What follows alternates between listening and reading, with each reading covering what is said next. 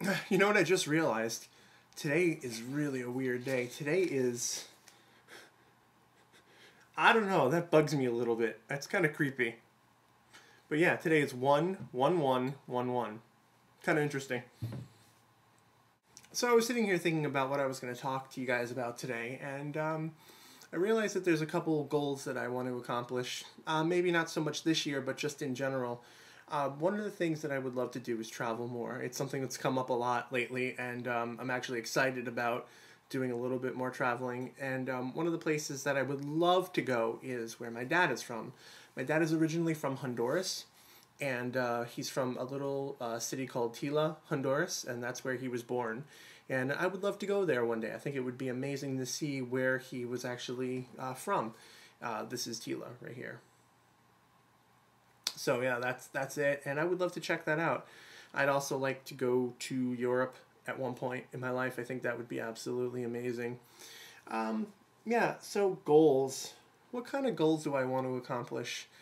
I definitely am looking forward to doing more songwriting this year, and that's why I have this out today. Obviously, with the Every 7 Day project, I'm going to be doing a little bit more songwriting, a lot more songwriting than in past years, so that should be interesting. I also just need to keep on track with my dieting and my exercise and all of that fun stuff.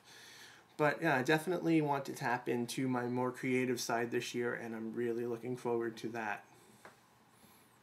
So I was looking through one of my song books, one of my poetry books, and this was another one that I never actually put into music, but I just thought it was kind of interesting.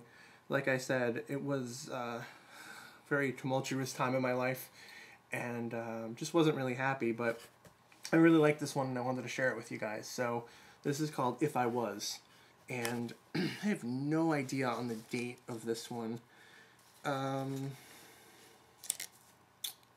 Yeah, no, there's no anything saying where this is from, but this is called If I Was, and it goes like this. If I was more like the person you wanted me to be, if I looked more like everyone else, if I was more out for myself, would you be drawn to me? Why do I even bother? Because you'll never see. Take me or leave me, I am what I am. If I was more like you, then maybe I would understand how to step over people, have all placed right in your hand.